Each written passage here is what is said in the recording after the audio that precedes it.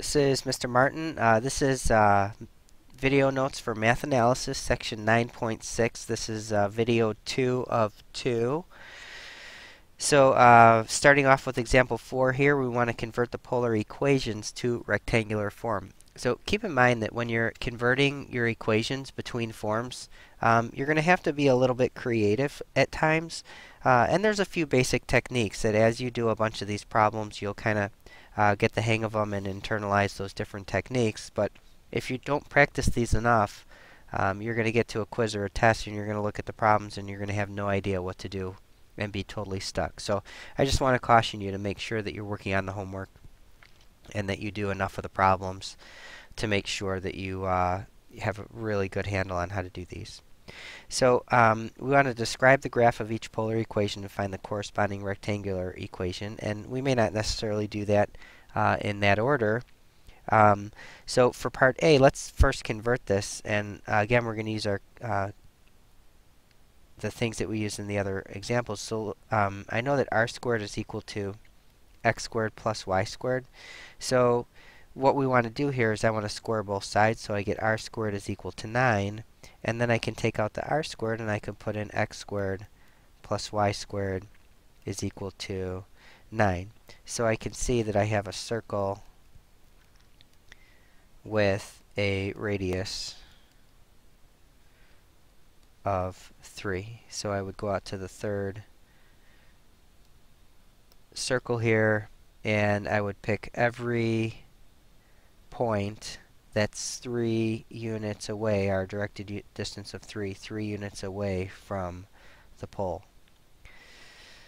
Alright, so moving on to the next part, I've got pi over 4, theta is equal to pi over 4.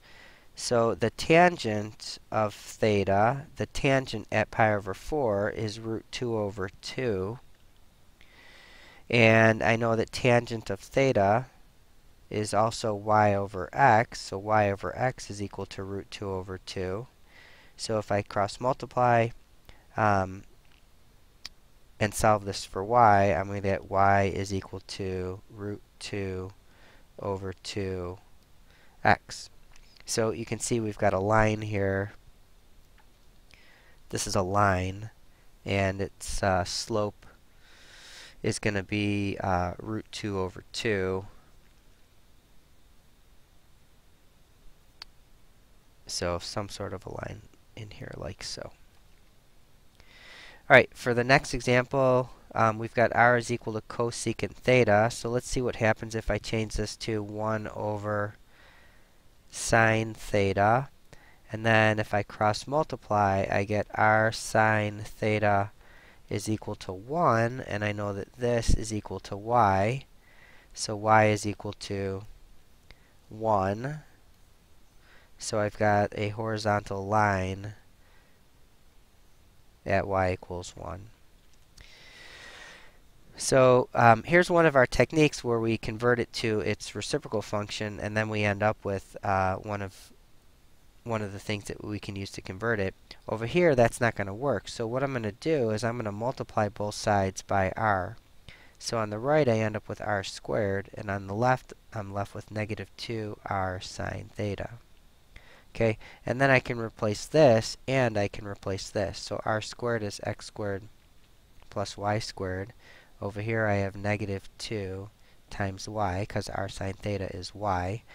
And then if I move everything over to one side, I have x squared plus y squared plus 2y is equal to 0. And then if I complete the square with my y's, I get x squared plus y squared plus 2y plus half of that squared is equal to, and then I have to add 1 squared on that side, so I get x squared plus y plus 1 squared is equal to 1. So again, I have a circle with radius 1 and center 0, negative 1. So let's just make a little sketch. Center is at 0, negative 1. Radius of 1. We'll have a little circle right in there. Alright, so there's our equation, and there's our little graph.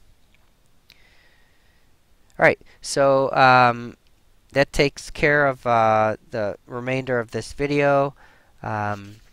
In your packet you should have your exit slip, so if you want to go ahead and see what you can do on those, and you can either go on my website and take a look at those solutions, or check the back of the room. They should be posted up there. And again, if you have any questions, make sure you write those down and ask me.